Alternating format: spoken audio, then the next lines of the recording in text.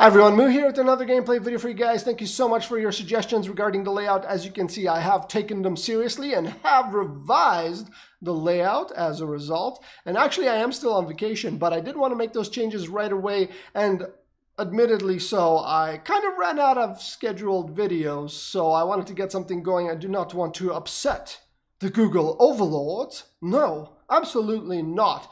And on that note, Courtney has also asked me to do a gameplay video on Jessie and Buzz. Now, we're going to do Jessie's in just a minute, but Buzz is going to have to wait until I'm back to my regular programming, my regular scheduling, which is going to be closer to the end of this week. And speaking of which, as a result, there might be a couple vlogs coming your way from Van Mover.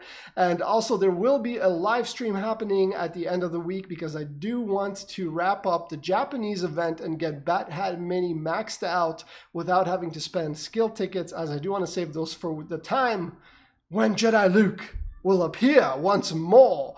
Anyways, here we go. Jessie. Now, Jessie has a couple major weaknesses, but we can work around them and still pull out quite a bit of coin using her. So what are her major weaknesses? One, her skill needs to charge up instead of instantly detonating the number of Tsum Tsum that it generally clears, which is about low 30s.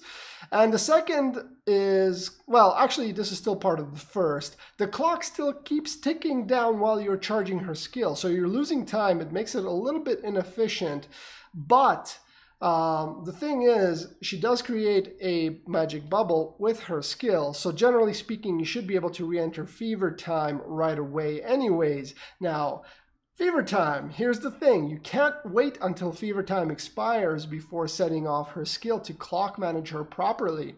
You have to wait until there's a bit of a sliver left on that fever gauge and then set off her skill. That way, while her circle is expanding on the playing area, presumably fever time will expire at just the right time when it reaches its maximum radius, and then you let go of it and you re-enter fever time right away.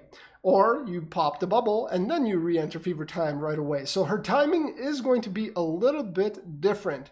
Now, speaking of timing, there's another little thing I've noticed about her skill. It's almost like a little delay in her animation where her circle reaches its maximum radius, but then it still keeps going in place. So it doesn't expand anymore.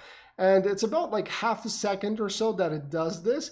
So you kind of have to get used to the timing of letting it go, releasing that skill just a little bit earlier, and that way you're going to save some of the time that she is wasting off of your clock, but you're still going to get the full benefit of her maximum clearing potential. So that is essentially how Jessie is going to play out, as you will see in the gameplay video. Now, keep in mind, Jessie is one of the original Tsum Tsum in the game, so she's not going to have the same kind of power level as Jedi Luke, Beast, Gaston, but she can still earn you quite a good number of coin, especially if you're new to the game and you've just got her and you don't have some of the more powerful ones. She will absolutely serve you well. She served me very well until I managed to get Jasmine and, then Beast later on. So very good. You can definitely expect to get 3,000, 3,500 coin with her.